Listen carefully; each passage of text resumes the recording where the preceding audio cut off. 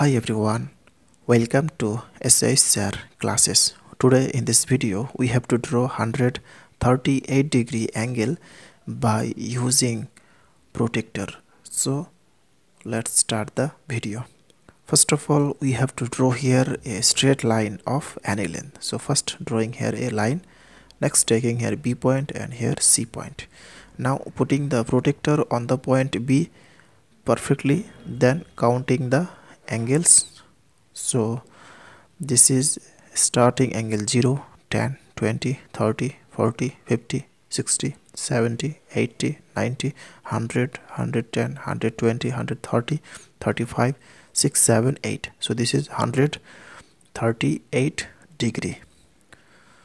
So now joining this side to get 138 degree angle and taking here point A.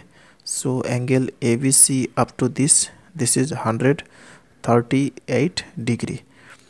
So therefore angle ABC up to this, so angle ABC equal to 138 degree angle. That's all. Thanks for watching. If this video is helpful to you, then please share it with your friend. Thanks for watching and please like.